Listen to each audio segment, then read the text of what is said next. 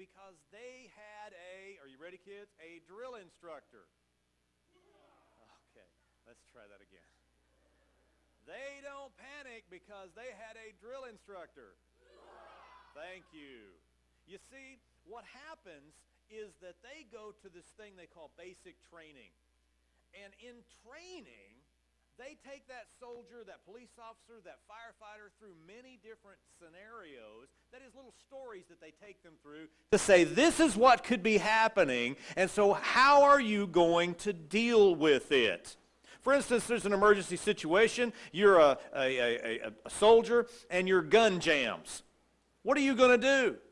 You better know how to take that gun apart, clear that jam, clean out whatever needs to be cleaned out, put it back together, and get back in the fight.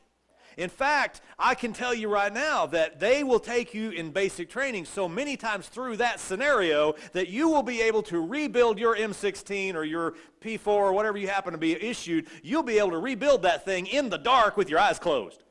Well, when am I going to need to do that? Said the drill instructor. Oh, my goodness. All right, what happens if you're in a foxhole somewhere, the enemy's right over there and your gun jams? It's the middle of the night. Are you going to say, hold it, everybody, I need to fix my gun? You better know how to tear that thing down, clear it, clean it, get it back together, and get back in the fight. Because that's part of the scenario. That's one of the things you need to know could be happening. Now, do they give those warnings in basic training? Does your drill instructor, better, does he tell you that to frighten you? Does he tell you that to scare you, to bring panic? No, he tells you those things to prepare you. I mean, when a firefighter comes up and he puts his hand on a door in a burning building and that door is hot to the touch, he knows you don't open that door because there's fire on the other side of that door, and if you open that door, that flame is going to come out of there and consume you, okay? Is that to scare that firefighter? No, it's to prepare him for warning, or to warn him for emergencies that might come up. So as we begin this morning, and kind of begin at the exact same place, if you would open your Bibles to 2 Peter chapter number 2. We're actually going to begin chapter 2 today. But we're going to do a little bit of review because I want to start this morning very quickly. I'm not going to spend a lot of time preaching this morning because I do want to get to the Lord's Supper. But I need you to hear from the apostle this morning a timely warning because, friends and neighbors, I probably don't have to tell you this, but I titled the message, The Contaminated Culture, because we live in a contaminated culture. It's contaminated by sin. It's contaminated by rebellion. It's contaminated by so many different things that will pull you away from God, will pull you away from righteousness, will pull you away from purity. And it is out there. Am I telling you that to frighten you? No, I am God's drill instructor. Okay, it's getting better. All right. I'm God's drill instructor to say to you that's coming. Get ready for it. Get ready for it, all right? So, as we look at this, we're going to see a timely warning. A timely warning is a warning ahead of time. How many of you like to see the detour sign after you're already in traffic, stopped, or moving 2 miles an hour? That is not a blessing when you see the detour sign after you're stuck in traffic. I want to see that beforehand. Or if you see the sign that says, do not feed the bears, and you immediately think, what bears? I didn't know there were bears around here. You know, I don't want to see the sign then. I want to see that at the gate, right? So, what is the timely warning that our friend Peter wants to give us? He's going to tell us about people who want to falsify God's word. We talked last week about the more sure word, that God's word is more sure than even a voice from heaven, that God's word that we have in front of us is even more sure than some miraculous revelation that we might get. This more sure. If there were people out there who would falsify the more sure word, if there were those people who would come and say, thus saith the Lord, and then lie to you, would it be important for you to know about that in advance? I think that that's something that might be a scenario. That, in fact, I know that's a scenario you're going to encounter, and that's exactly the scenario that our spiritual drill instructor, thank you, is about to present to us here. Chapter 1, in fact, let's begin back over in chapter 19 just a little bit. I want to remind you of what he said in verse 19 of chapter 1. So we have the prophetic word made more sure, to which you do well to pay attention, as to a lamp shining in a dark place until the day dawns and the morning star rises in your hearts. But know this first of all, that no prophecy of Scripture is a matter of one's own interpretation, for no prophecy was ever made by an act of human will, but men moved by the Holy Spirit spoke from God. Now stop right there and look up at me just a second. You understand, I hope, that these things that say chapter 2, or the little heading in there, those are not in Scripture. Those are there to help us find it in Scripture. So that when I say chapter 2, you say, oh, there it is, there's the 2. Must be where we're going to start. When Simon Peter wrote this, he didn't put the big number 2 there, okay? So you need to skip over that this morning, and I want to read it that way and let you hear what he's trying to say and what he is trying to warn you about, and hear his timely warning. Verse 21 again of chapter 1. For no prophecy was ever made by an act of human will, but men moved by the Holy Spirit spoke from God. But false prophets also arose among the people, just as there will also be false teachers among you who will secretly introduce destructive heresies, even denying the master who bought them, bringing swift destruction upon themselves. And we see here, he's beginning the first thing, and if you have your outline in front of you, you want to write it in, it's a timely warning. He's got a timely warning for us. Now, is that intended to frighten us? No. Is it intended to make us panic and worry and be all upset? It's intended to scare us? No. It's intended to make you aware of the threat so that you'll know how to deal with it. I had a friend that was a Marine, and he'd encounter a situation. I said, what are you going to do about that? He said, I'm going to deal with it. You know what? That's what they teach Marines. You're the guy that found the problem. You deal with it. And so God is showing us here is a scenario you might encounter. Every basic training scenario, whether it's police officers, firefighters, even mailmen. I used to be a basic trainer for mailmen, and there's problems you're going to meet. Can you say dogs? Hello. They don't give it to you so you'll be afraid. They give it to you so you'll know how to deal with it, how to counter it, how to practice what to do. So what are the threats here? What are the false teachers? If we see this first thing that they mention there in verse number 1, he mentions these false teachers among you who will secretly introduce destructive heresies. Here it is, even denying the master who bought them. The first thing that you'll see that they're going to talk about and that Peter is warning us about is that there are going to be people who will deny Jesus. They'll still use his name. They'll still use the nomenclature of the gospel oftentimes, but they will deny who Jesus really was. There, at the time when Peter was already preaching here, there were already those people who were saying that Jesus was not really God, that he was just a great man. And you'll hear that even in places today. They say, well, now we believe Jesus was a great teacher, but we don't really think he was deity. We don't think he was really God. Well, people, if Jesus claimed what he claimed and said what he said, but he wasn't really God, then he's a liar. Because he said, I and my Father are one. And we know Jesus does not lie, but these people were already saying this, that Jesus wasn't really God. And then right on the other hand, there were those that were saying, well, Jesus wasn't really a man. They would say, well, he became God at the cross, or he was just God in disguise, or he wasn't really a man. Only, listen to me, only it's one of those big words that you're going to throw out there, theanthropos, that is the God-man. He was both God and man, fully God and fully man. Only he could pay our sin debt. Only he could die in our place. He had to be very God, a very God. He had to be very man, a very man. Any less, and you are still in your sins. Any less, and you're not saved. And yet, amazingly, some prophets then, and even some seminary professors now, will deny the very Christ who makes them a Christian. And so that's one of the things. Get ready for that scenario. Be prepared for it. But the second one is, look at verse number 2. Many will follow their sensuality, and because of them the way of the truth will be maligned. You know, the modern problem of acting all spiritual and yet being a slave to some sin of the flesh, it's not a modern problem. It's been with us since the very beginning. The first century church had already become infected with teachers who were saying, hey, we'll just let God's grace mean that I can do whatever I want. I mean, after all, we're under grace, right? So anything goes, right? As long as it makes you happy, just do it. As long as it looks good, eat it. If it smells good, moving right along. It is still a timely warning, though. The Scripture tells us, flee youthful lusts, doesn't it? Is that still a timely warning? said it almost 2,000 years ago, still a timely warning. You say, well, I'm 73. Still a timely warning to flee youthful lust. Amen? They're all around us still. There's still a timely warning that says, hate even the garment that is stained by sin. It's still a timely warning when the Bible tells us that, know ye not that you are the temple of the Holy Spirit, that your body is the temple of the Holy Spirit, you're bought with a price. Those things are still timely warnings, but because of popular teachers, because of people who have sold a lot of books, they just don't seem to take sin very seriously. And here in verse 2 it says they're following their sensuality. It makes my body feel good. It makes my heart happy. And because of the church's willingness to accept those things, because we're beating our feet down there to the bookstore and buying their books, you know what's happening? The truth of God is being maligned. Because we're not pointing it out. I wonder how many late-night talk show hosts, how many jokes have been leveled against God because God's people were willing to say, oh, well, you know, that's just how people are.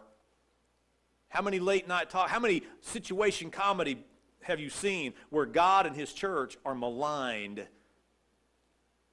Mostly because of what so-called Christian people are doing. But let me quickly go on to the next one, verse number 3. In their greed, they will exploit you with false words. Their judgment from long ago is not idle, and their destruction is not asleep. Note, please, that it says, they will exploit you. Now, that Greek word there is, I probably will pronounce it incorrectly, but it's emporomovii. Emporomovii, that they will exploit you. Okay? You hear another word in there that maybe we've used in our lifetime, the emporium. You ever, I mean, some of the younger ones never heard that word, but that was what they used to call Walmart. It was an emporium, or it was an ice cream emporium. It was a place where you put merchandise out there, and you wanted to make it look as good as it possibly could because you wanted to get them in the door. Friend, that's why you go down to IHOP, and they've got this 14-foot tall stack of pancakes. And it's got steaming, I mean, it's just beautiful. And you go in there and give me some of them pancakes. And they give you some silver dollar sized things about like this. Now, I'm not picking on IHOP. I don't know. They may have the greatest pancakes in the world. If you think so, you're fine. That's cool. But what they're doing is they're pulling you in, making merchandise to pull you in to exploit you. And there's two popular ways that teachers, these false teachers he's talking about, can still do that today. And remembering, these are false prophets, okay? The first one is that there are people all over our country and all over our world who seem to have some fresh revelation from God. And I mean by that they're having, it's like, oh, I'm having a heavy revy. God is talking. Now, I'm not making fun. Well, yeah, I am a little. But there are those people who will tell you that they're receiving from God something on an equal basis with this book. Let me tell you something. If somebody will tell you that, they will lie to you about other important things too. Now, I hear from God in direction and in helping me and in conviction of sin pretty much on a regular basis. But you know how I do it? I hear it from this word. I hear it from my friends and my neighbors. I hear it from my wife. But these folks, they want to get a following after themselves, so they have some fresh new word from God. Maybe it's a new command. Maybe it's a new warning. Maybe it's a new, y'all need to send me money. Whatever that command happens to be, it focuses in on themselves, and they are gaining a following for themselves. But see, the problem with them is that like the Pied Piper of Hamelin, you remember he had to continue children to play the pipe so that the rats would follow him out of the city. You remember that story? Some of you that, anyway. If he stopped playing the pipe, the people or the things that were following him would all go back into the city. And so these false prophets who do it this way with their fresh revelation, they have to have another fresh revelation next week and another fresh revelation after that. They have to keep up the act or the followers will scatter. Friend, it's a form of slavery. It's a form of manipulation, and it's trying to get your eyes off of this book. But there's another side to that. You can go all the way to one side into the ditch, or you can go all the way to the other side into the ditch, and that's where you have the learned interpreters. And they are people who have such vast experience, they have such vast training, such an incredible ability to expound God's word that they're just on a plane above you. They're so high in the clouds above you that they are indispensable, that if I have a question, I just go to them. And after a while, we stop realizing that we can just go to God with his word, and he will explain it to us, and instead, we look to them. It's another form of domination. It was especially true in Peter's day with those people who we call Judaizers. They were experts in the background of the Old Testament, and a Judaizer, a Jew, could actually say, look, I grew up with this. You've been a Christian 3 months. I can teach it to you if you just sit there and hush and let me. And sometimes that leads to this situation where I've become such a learned interpreter that it's another form of manipulation. It's another form of slavery. So we hear the timely warning about these false prophets. So how do we counter it?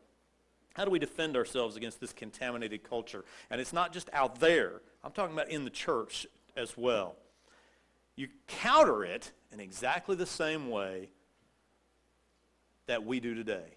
Exactly the same way they did, by going right back to the indestructible, unchanging truth of the Word of God. And if any teaching, I don't care how popular their name, if any book, I don't care how many millions of copies it's sold, if any song, doctrine, TV, preacher, etc., contradicts this book, you take this book over them every time. And I'm talking about even if it's me. Well, especially if it's me. This book is first. And if you start to hear me preaching something that doesn't come from this book, you call me on it. I expect it. And I ask you, in fact, I encourage it. If anything does that, if it denies or contradicts. Now listen, I can still love those people. I can still enjoy their singing sometimes, but I'm going to hate that sin because it's coming from that contaminated culture. And I would not bring a big glob of mud in here and smack it down on this table this morning. How many of you know that would be disrespectful? That would be horrible. Why then would we allow that in our hearts from the contamination in our culture, or the contamination even in church culture, to say that somehow now I can bring in a little bit of contamination? How much poison do you want in your water? Is 1 part per million, is that small enough amount of poison that it's okay? I don't want any, okay? I just soon not have any. And we're going to look next week at a trio of witnesses that are going to definitely bring this to a point. So we'll see how incredibly pointed this is. But let me just tell you what his point is with the contaminated culture. Skip down to verse number 9. Verse number 9 is going to explain to us what this is all about. And I'll mention this, and then we'll go to the Lord's Supper. Verse number 9. The Lord knows how to rescue the godly from temptation and to keep the unrighteous under punishment for the day of judgment. What's going to happen with this contaminated culture? What's going to happen if we allow that contamination into us as a church, into us as a nation? Well, verse 9 tells us that the sin will be punished and that the righteous will be delivered. God knows how to punish the sin, and God knows how to deliver his own. When you are attacked, when you are, it just seems like you're about to lose, when it just seems like the world is coming undone at the seams, remember that God knows how to punish the sin, and God knows how to deliver the righteous. Scripture tells us in Hebrews chapter 9, verse 27, it is appointed unto men once to die, after this, the judgment. Friend, judgment is coming. That payday, that day when sin's bill comes due, it is coming. And if you think you're going to get a pass, forget about it. He uses 3 witnesses there, angels, the ancient world, and even Sodom and Gomorrah he uses as witnesses to say God knew how to punish that sin. He held them accountable, and he did not let them go. And so this week, I'm looking for a way of escape. I know that I have no righteousness in myself. I'm a sinner. What do I do about it? I look for that way of escape. If God knows how to punish the sin, I'm in trouble because all have sinned and fall short of the glory of God. But now if God loves me, he's going to rescue me out of that sin. Well, he did. He sent his own precious dear son to the cross to see his body broken and his blood shed that we might be rescued, that we might be snatched away from that judgment that is to come. And if you're here this morning and you've never cried out to Jesus, never asked him to forgive you for your sin, never asked him to come into your heart, be your Lord and your Savior, friend, today can be your day. Because I'm here to tell you that the wages of sin is still death. But Jesus went to the cross and suffered that death in your place for you and for me. And so as we approach this table here in just a moment, my first question to you is, are you a born-again, Christ-honoring child of the living God? And what I mean by that is, if you were to pass away from this life today, and I mean you closed your eyes in death on the way home from church this afternoon, do you know in your heart, beyond the shadow of any doubt, that you would open your eyes in the presence of your Savior? Because the Bible tells us he wants you to be sure. These things have I written to those who believe in the name of the Son of God, in order that you might know that you have eternal life, in 1 John 5:13. He wants you to know it. You can know it. And this morning, if you're 100% sure of that, thank him for it. And celebrate this table knowing that it was his gift to you on the cross that made it possible. But maybe you're here this morning and you would say, brother, I have let some of that contamination into my heart. Some of that false teaching, some of the world's ways, some of the sin of this world, which we're going to talk about next week in much greater detail.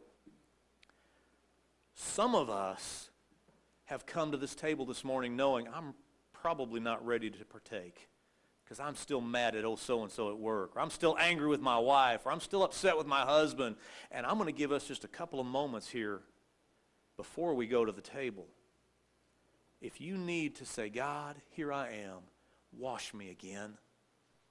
Lord, I have allowed that culture of contamination to so change me that I'm just not ready to celebrate the Lord's Supper. I'm not ready to remember again the purity of the sacrifice without a fresh washing and a fresh cleansing. He'll give you that today. Maybe you need to make that pew in which you sit this morning an altar to say, Lord, come and just clean my hands once again. Maybe you're at that place where you say, I'm just not ready to do that. I'm so mad. I'm so upset. I could just chew nails and spit BBs. If that's you, maybe you need to let the Lord's Supper pass you by until you've had a chance to get with God and ask him to forgive you.